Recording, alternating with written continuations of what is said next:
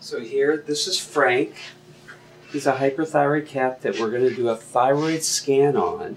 So the beauty of nuclear imaging, what we do in this room with the gamma camera, as we talked about, is that we're going to be able to see the anatomy of the thyroid gland, which in this case is a thyroid tumor, but we're also going to be able to tell about thyroid function. So this is the most sensitive diagnostic test for hyperthyroidism, if there was any doubt. With Frank, he's quite severely hyperthyroid, so there really isn't any doubt.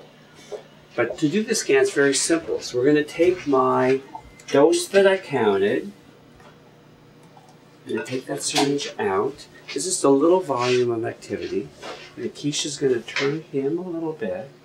And we're just going to give him this injection under the skin, away from the thyroid so it's not picked up on the scan.